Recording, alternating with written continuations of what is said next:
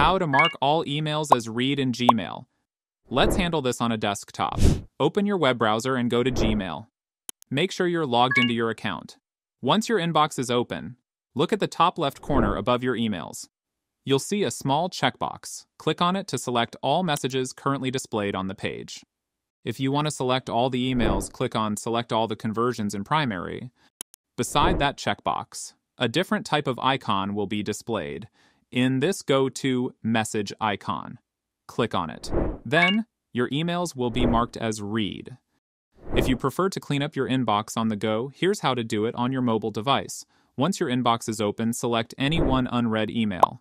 At the top left corner above your emails, you'll see a small checkbox. Click on it to select all messages currently displayed on the page. Now, at the top of the screen, you will see emails count. Besides that, you can see different icons. In this select message icon, a notification will pop up as marked as Read all your emails.